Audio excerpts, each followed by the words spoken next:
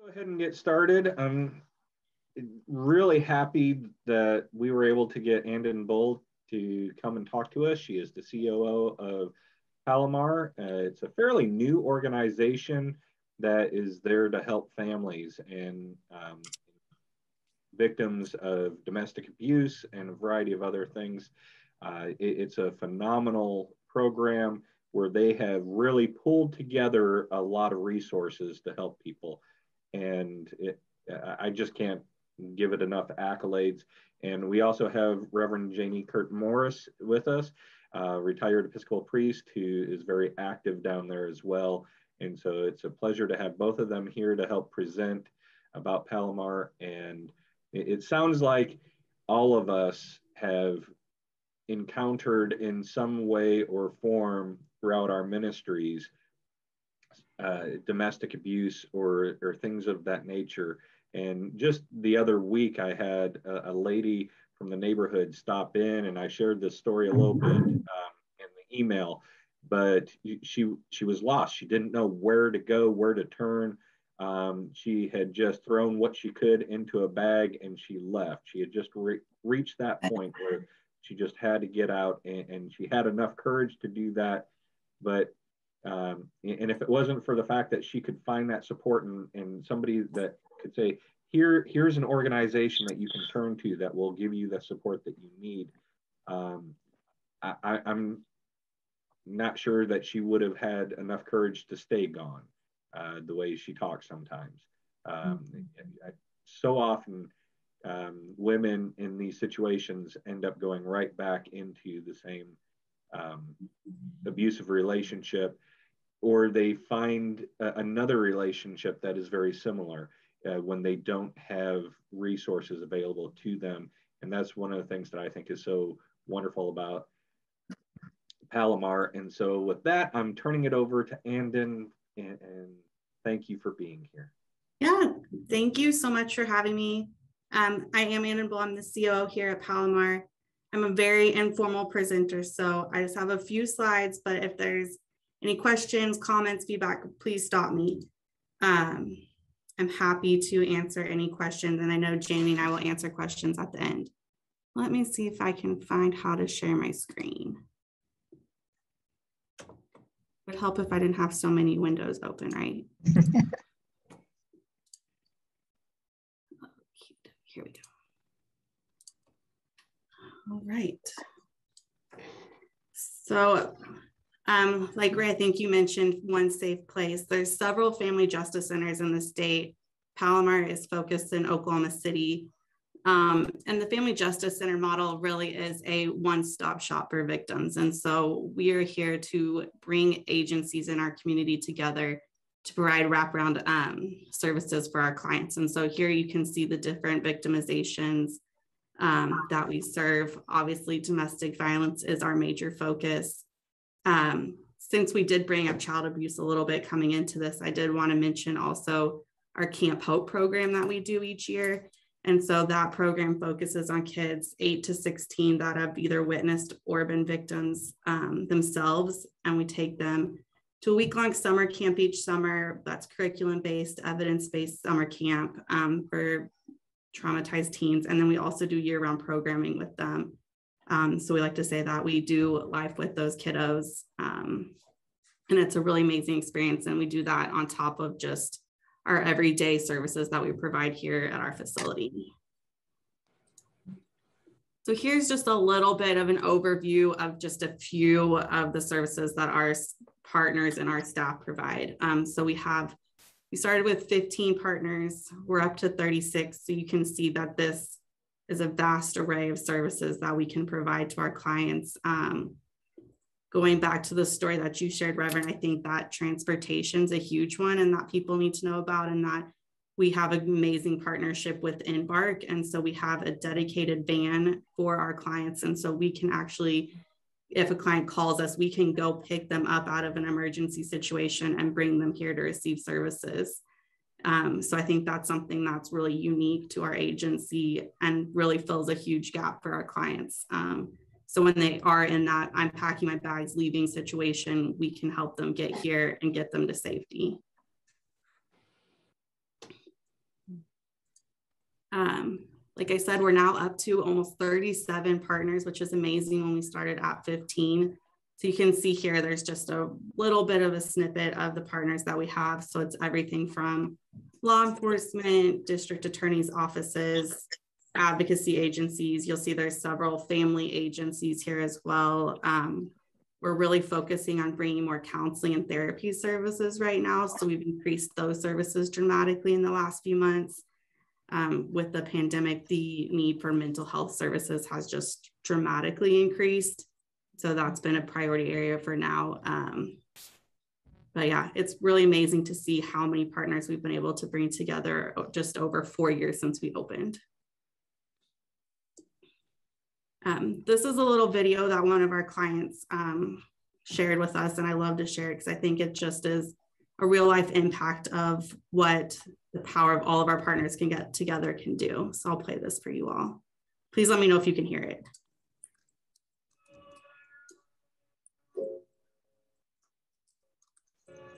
They took my son, domestic violence and drug use in the home. And my safety meeting with DHS, my caseworker's boss said, I want to see you at Palomar in 3 days. I will come get you, do whatever it takes. It took me the full 3 days to get here, you know, to get away from dad and to get here. But once I started counseling with LaDonna. I had a chance to change here. And it slowly, over a couple of weeks, came all together for me. You know, the domestic violence got worse, of course, after they took my son. And you know, I went to a DHS hearing with a black eye, and the next week, and that was my son's birthday week. They wouldn't let me see him for his birthday. And the next week, I went to go see him. We brought his present and we brought his toys. My whole face was bruised. So, of course, they wouldn't let me see him again. It was going on the third week that I hadn't seen him. And I couldn't take it anymore. I couldn't de-escalate my husband anymore. And I contacted DHS and LaDonna and said, if I leave him tonight, can I see my son tomorrow? And I got to see him here in the playroom. And it was just so wonderful. And after that, you know, you guys let me see him here every chance I got. In the beginning, it was 2 hours a month. And then slowly we got to the point where last month he came home.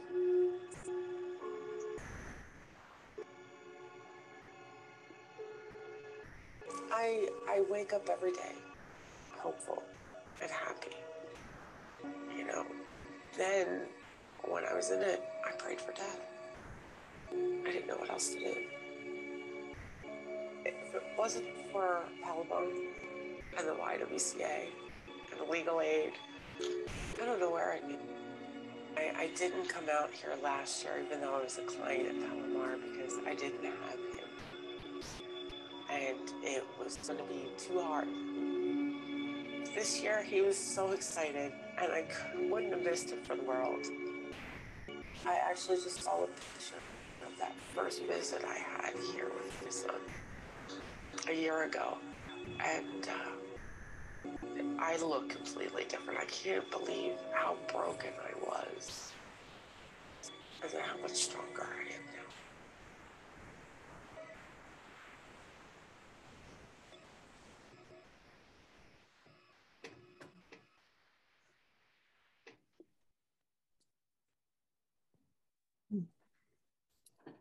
Yeah, so I think Lisa's story just really shows how powerful it is when a client can come to Palomar and all of the services that they need are here, and that we can really wrap around them and provide the services that they need. This slide's on here obviously to say that all of our services are free of charge. We've actually even increased our legal capacity to have a legal network for pro bono legal. And then, of course, everything we do is confidential. And then this slide just is also to talk about, we also are very client driven. And so everything here is up to the client. I know you all know that it's complicated dynamics in domestic violence. And so we really feel strongly about letting the client express their needs and drive what resources in their path. And then with that, this is another video that Janie actually found. So I'll play this for you and then give Janie an opportunity to speak a little bit about what we're doing on the spiritual care side for our clients.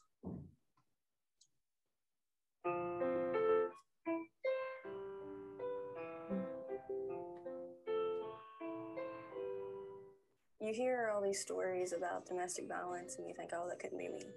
It's you more times than you realize. He beat me for his entire lunch hour. I was told that my husband got angry, that it was my fault, that it was something that I did to anger him, to upset him.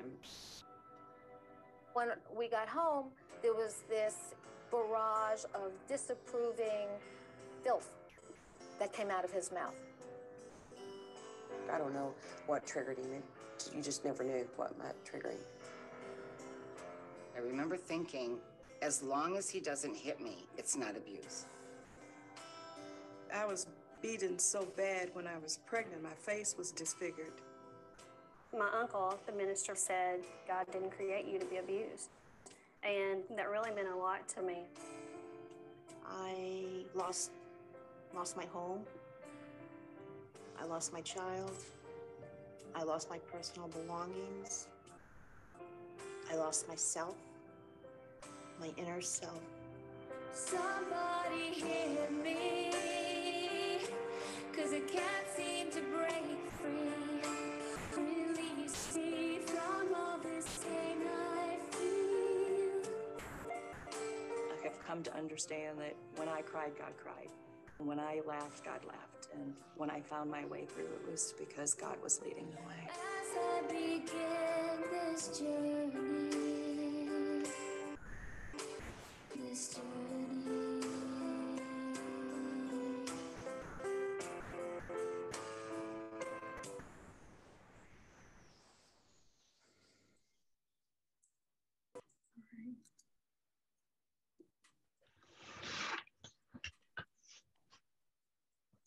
Thank you, Andon.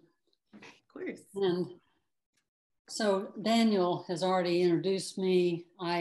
When I retired from active leadership from a church out in west part of Houston, it was natural I would return to Oklahoma, my native state, where both of my adult children happened to end up as with their lives, careers, families here in Oklahoma City, yay. So when I arrived, I began to explore not only where to have fun in this new part of my life, but also where God wanted me to use my experience and who I am. And it was a definite, for me, one of those mysterious things. We can't explain it all, but I was certainly led to Palomar. The president of their board I saw at a Muslim event I was attending, and she said, come on over. And after that, I began to be at Palomar, required training, extensive, before being there on a regular basis. So yes, you're quite right of the extensiveness. Before pandemic, the estimate was about 1 in 4 women had experienced violence. I'm going to focus on domestic violence, though we treat lots of other, as you've seen, lots of other victimizations. And lots of men, sadly, too, 1 in 6, though they are not as frequently showing up to get help with us. Let's start my PowerPoint, yeah. So I'm at Palomar, and let's go to begin my slideshow, Daniel, with the next one. The facts are that we would like to be in denial and say it must be over there, somewhere else. People that aren't educated or are poor or something, or different color of skin than I am, but that is not the case.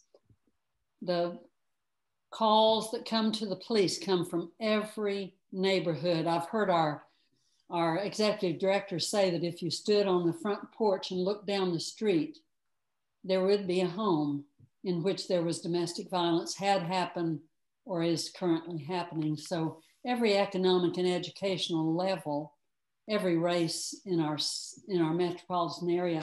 In my personal experience now, serving as a spiritual care provider, for example, I've met women who, well, one who, as many, no longer have a home, so they're couching on a friend or with a family member. One woman I've met with in person, living with her mother, but still struggling a great deal and being helped by some of our partners. So she's poor, but I also met with a woman who was the wife of a bank vice president, white skin, European American like you, most of us. Next slide.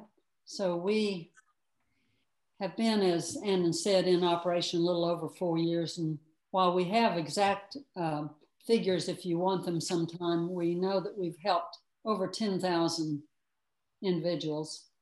Wow.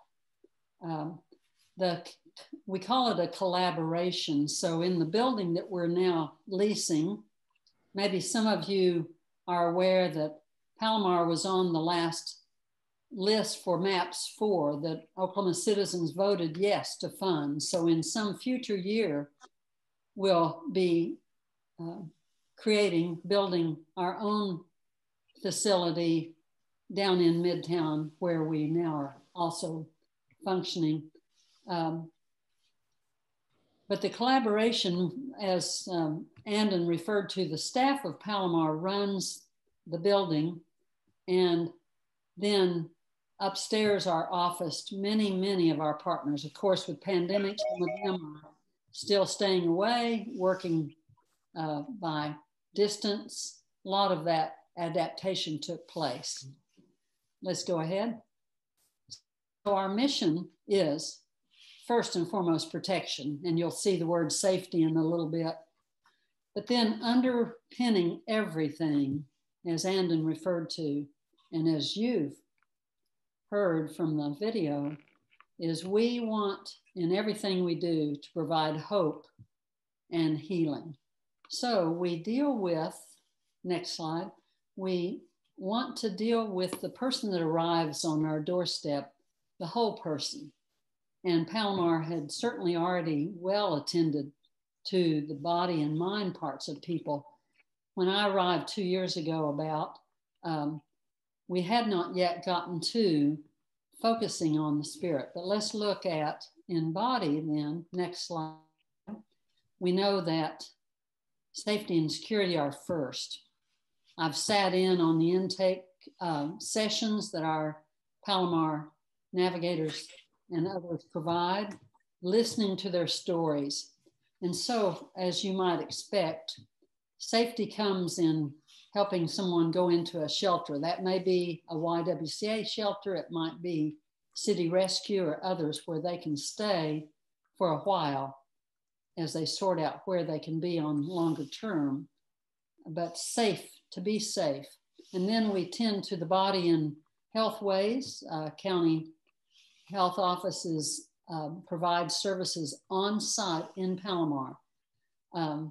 As our executive director tells the story, she used to work in the police department as a social worker. She was there. She said she would hand out nice brochures to mostly women who came in and needed services, and they would have to find a way to drive all over to get those services. Now they are right on site. They sit in a wonderful consulting room. People come to them. The whole Department of Domestic Violence for our Oklahoma City Police Department is housed on our second floor. They come to the to the client. They no longer have to go to a police office. So they're watched out for in their health and nutrition, always thinking of hope and healing for them. Also then, next slide, we certainly tend to the well-being of their minds. One thing they've not had is a healthy perspective on what's going on. As that woman on the video said, she lost herself, isolated, controlled. So one of the things we aim at is to provide a healthy perspective and begin to give them some hope that they have choices, like Andon referred to. It is, we help them know their immediate options. We offer empowerment and introduce possibilities for a new future, but they make the choices. They have to say yes as they hear those choices. And sometimes they're able to quickly, and sometimes it takes a while to come. But underpinning all of that, again, is hope and healing for them. And then when I arrived and began to focus, let's go to the next slide. On the spiritual side, when I first was there, I just had to learn a lot about the collaboration, how we function. I went out to visit numerous of our partners on their sites, began to look at what other family justice centers were doing across our nation. And, you know, we're not a Christian organization. We are a nonprofit. And so I approached this definitely of listening for where our clients are. My experience by talking to clients by phone and in person is that most of them have been connected with Christianity. You won't be surprised with that. But that connection has been both good and poor. You might not be surprised by that either.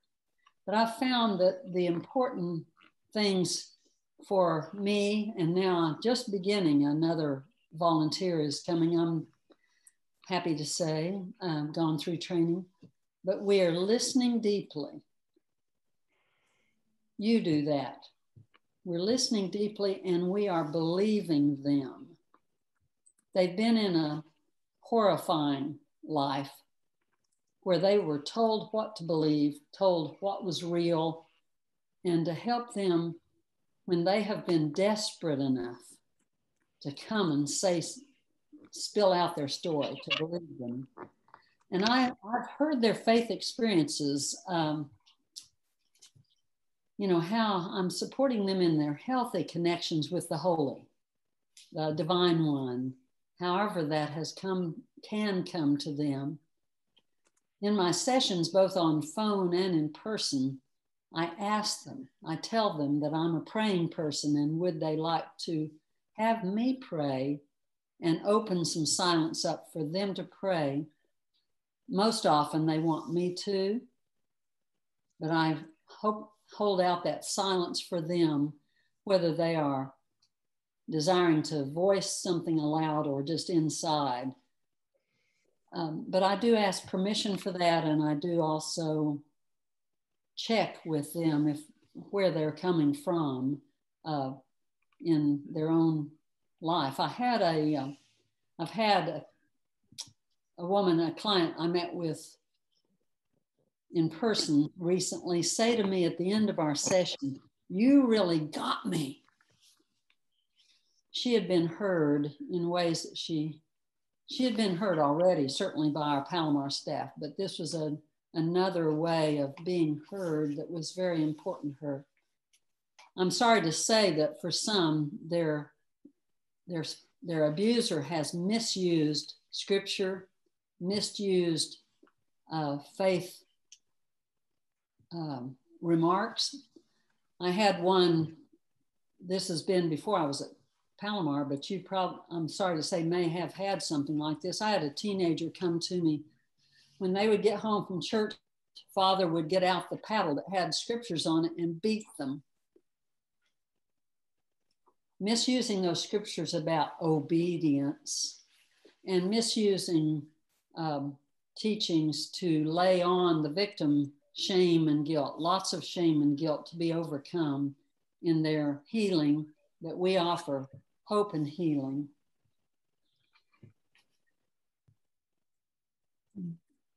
There's a lot of, when I first arrived, I was at, back when we could be together in person, I was at an event inside Palomar. Of all the partners were invited for a lunch or something, and some of us were there.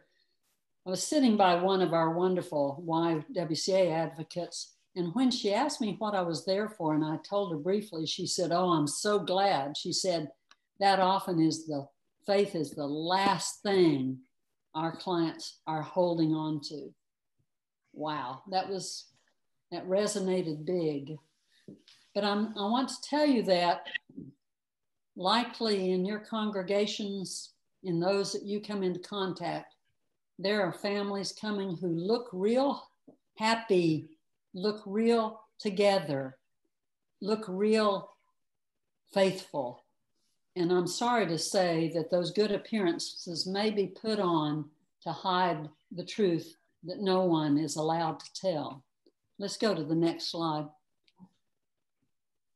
So often the first person a victim will tell is you, a faith leader that they trust. So let me just summarize for you. The most unhelpful response is to not believe them. That is so damaging. They have come out of a place so dangerous. And when they come and spill out their story, listen and believe.